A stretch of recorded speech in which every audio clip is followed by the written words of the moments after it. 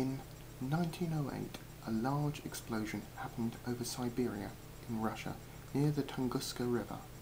To understand what happened here and what consequences it might have for us, we have to look at what makes up the non-planetary bodies in our solar system. As well as dwarf planets, moons and planets, our solar system has dust, comets and asteroids. Now, due to how they originally formed, the comets tend to have a greater proportion of ice in them, and asteroids have more nickel or iron, making them generally denser than comets.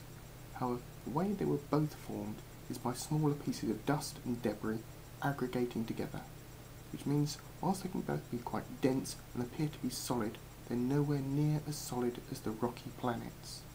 Instead, they quite often have multiple deep cracks or flaws in them, which means if they're struck with enough force, they'll split in two or even shatter. This force can be colliding with another space object, or it can be gravitational forces of the planets or the sun, causing these flaws to overload it. This brings us back to what's known as the Tunguska event in 1908. Something exploded in the air over Siberia, about the equivalent size of 1,000 times the size of the nuclear bombs dropped on Japan at the end of the Second World War.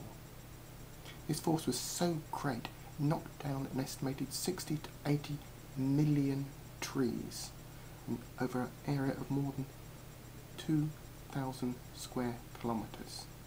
Luckily, it's in such a remote part of the world that no one was known to have died as a direct result of the explosion, but the remoteness has hampered the investigation of the event. Date and size of the explosion rule out any human involvement whatsoever. Whilst there were some eyewitnesses of the event, they were at least 40 miles away from the epicentre of it, and due to the nature of Russian history over the next few years, combined with there was no scientific investigation carried out until 1921, we cannot know with absolute certainty how the explosion occurred. We can rule out anything natural from the Earth, so that really leaves us either with a comet or an asteroid entering our atmosphere and breaking up before it hit the surface. And we don't actually think it hit the Earth as a single large object, since generally the destruction was over such a large area and the pattern of devastation, which is being described as a butterfly, resembles that would have been achieved if the object had broken in two somewhere in the low atmosphere. Now, there is a possibility that Lake Chenko may have been created by the impact with the Earth, but there are also some doubts about this. This leaves us with the question, comet or asteroid? Comet certainly would have been capable of vanishing without much of a trace after the explosion, except for a reported afterglow which was seen in the night sky. Generally, the most likely comet fragment would have disintegrated at too high an altitude to cause the damage that was seen. Now, asteroid would have left traces of nickel or iron in the environment and could have held together long enough to make it to the required level in our atmosphere.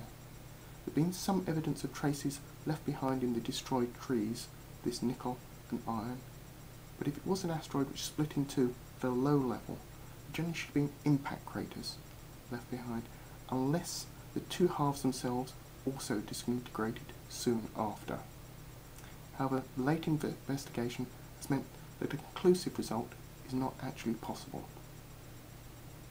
So, could this kind of event wipe out a city? Certainly an event on the scale over the top of a city would kill most of the inhabitants. It's estimated that an event of the size of the Tunguska happens about once every 1,000 years or so. There may be around 500 cities of over 1 million people, covering about 250,000 square miles, but that's actually less than 1% of the Earth's surface. So the average time between a single city-destroying event is over 100,000 years. That's just the average. One could happen next year, or not for 1 million years. Seeing one coming will be the key. Now, asteroids are relatively close to the Earth, but they're dark and difficult to spot. But their closeness means it is possible to find them and track them. given enough time and enough money, their paths can be followed.